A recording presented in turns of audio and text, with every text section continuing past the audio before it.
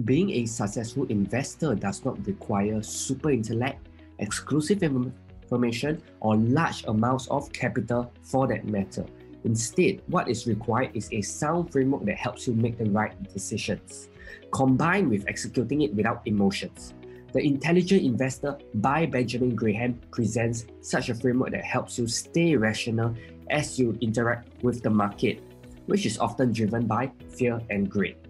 Graham is arguably one of the most successful investors. But what is most impressive about him is that he could replicate this success to his disciples. Among his many disciples is Warren Buffett, one of the best investors of all time. Anyone who is into investing knows Warren Buffett, and that's for a good reason. Well, quoting Warren Buffett, he refers to this book as the best book on investing ever written. I don't know about you, but if one of the greatest investors of all time says a book is good, then I know for a fact that I'm going to study this book carefully. In today's video, I will share with you my greatest takeaway from the book. But before I do that, I would appreciate it if you could take 3 seconds of your time to like this video and subscribe to this YouTube channel. Takeaway number 1. How the market works. Suppose you own a part of a business in which you invested $5,000 to acquire. Every day, the market knocks on your doors, offering his opinion about how much your share of the business is worth. Additionally, he also gives you the option to buy or sell shares of the business. Well, here's the thing about the market. It is driven by fear and greed. Therefore, the market's opinion about how much your part of the business is worth can sometimes be way off. Suppose he estimates that your shares are worth $5,000 at the beginning of the year. By the end of the year, the market thought that your shares are worth $3,000. As an insider, you know that the business has been booming and the net profit has increased by 30%. In this case, would you agree with the market's opinion about the value of your business? Of course not. This is an excellent opportunity to acquire more of the business at a discounted rate.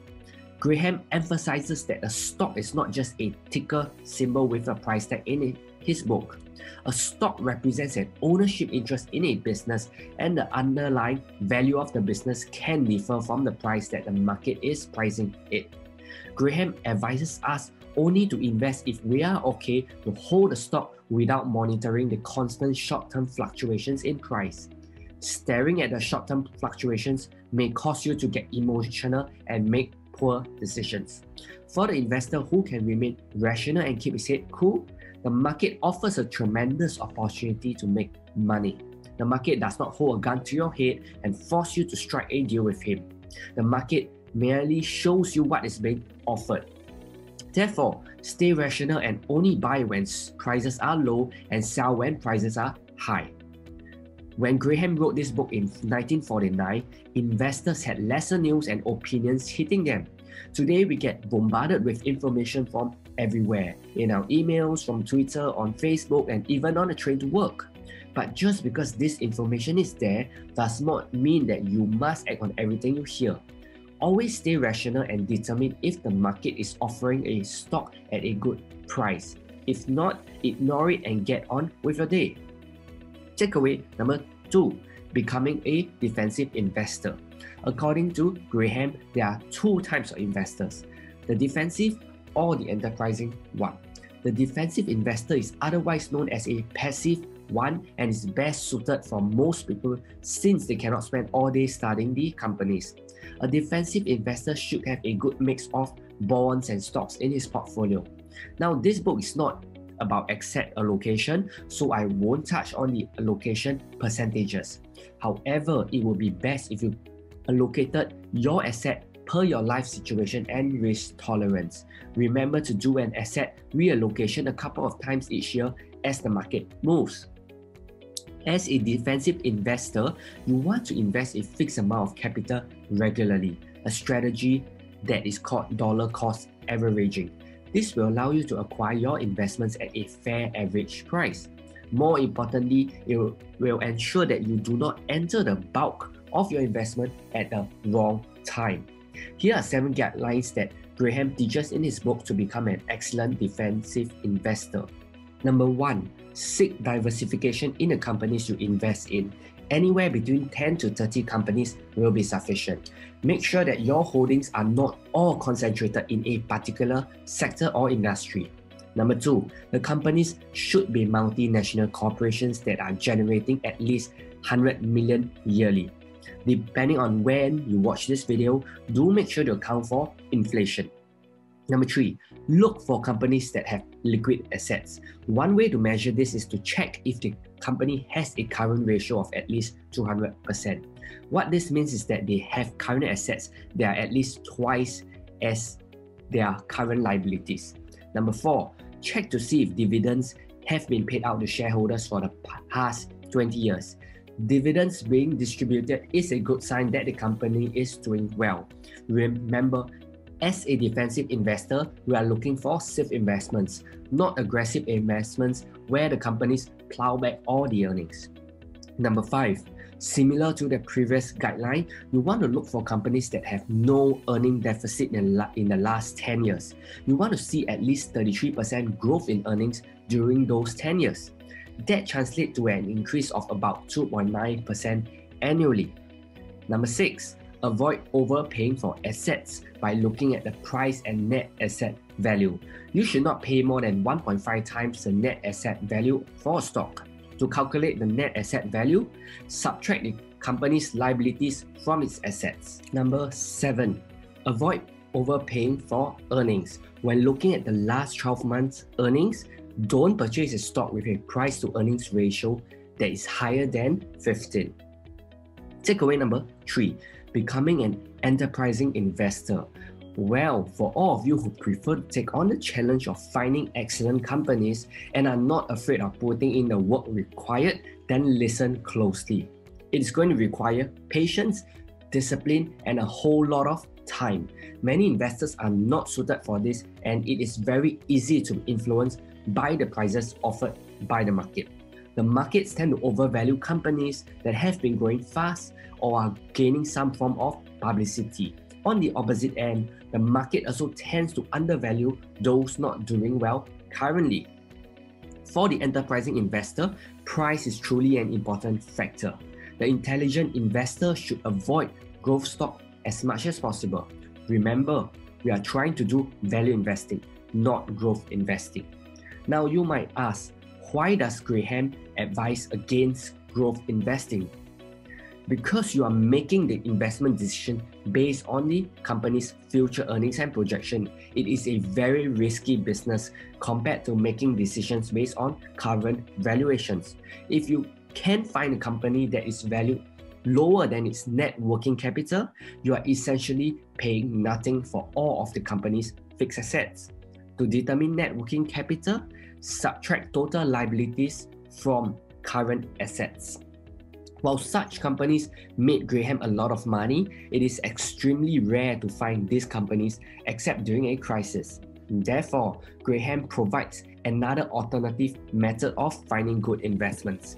This alternative method is similar to that of the defensive investor, except that the constraints are looser. It allows the enterprising investor to consider more companies since there is no constraint in company size. Additionally, diversification isn't a hard rule under this alternative method, though it should still be applied.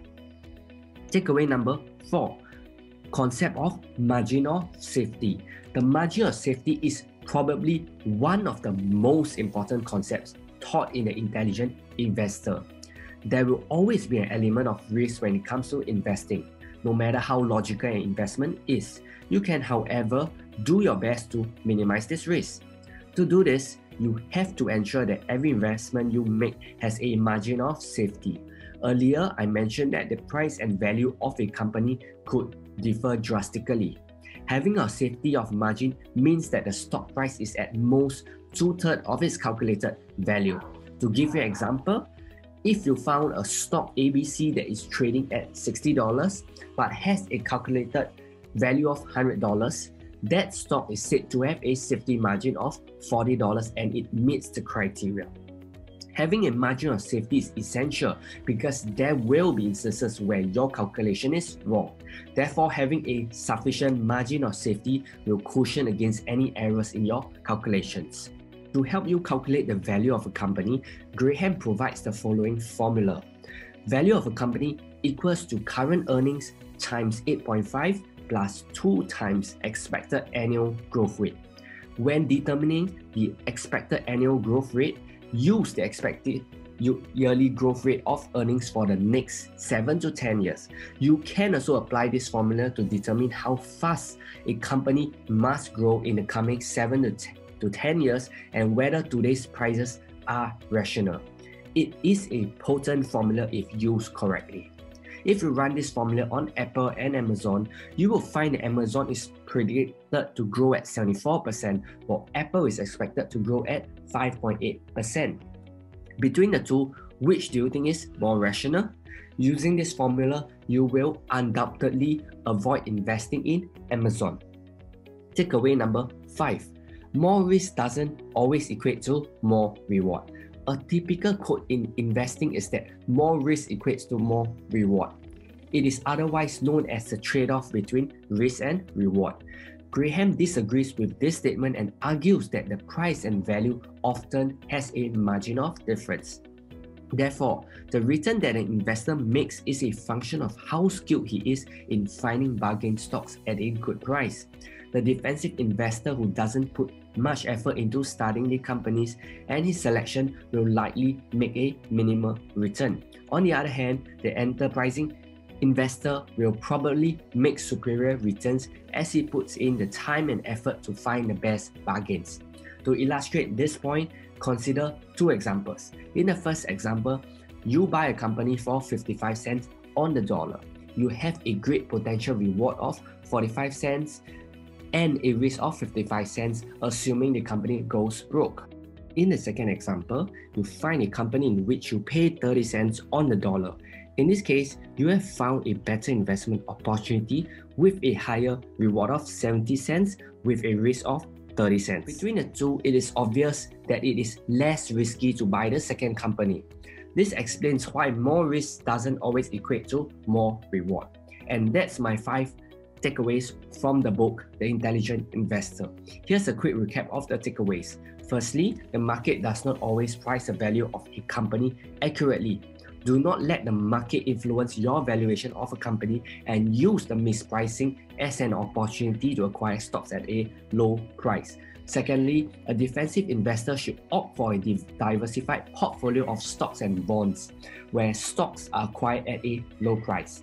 Thirdly, an enterprising investor should also aim for stocks priced cheaply. If he can find a company that is priced below its net working capital, that is an excellent investment.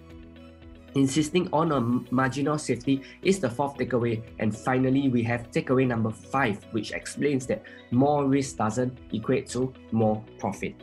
Hopefully you found value from this video. As always, if you benefited from this video, please make sure to subscribe to this channel. Click the notification icon so you won't miss any of our new videos. Do leave us a like to support this channel. Do you think Graham's advice is still applicable today? Let us know in the comment section below. We'd love to hear from you. Thanks for watching and make sure you download the free day trading guide via the link in the description below.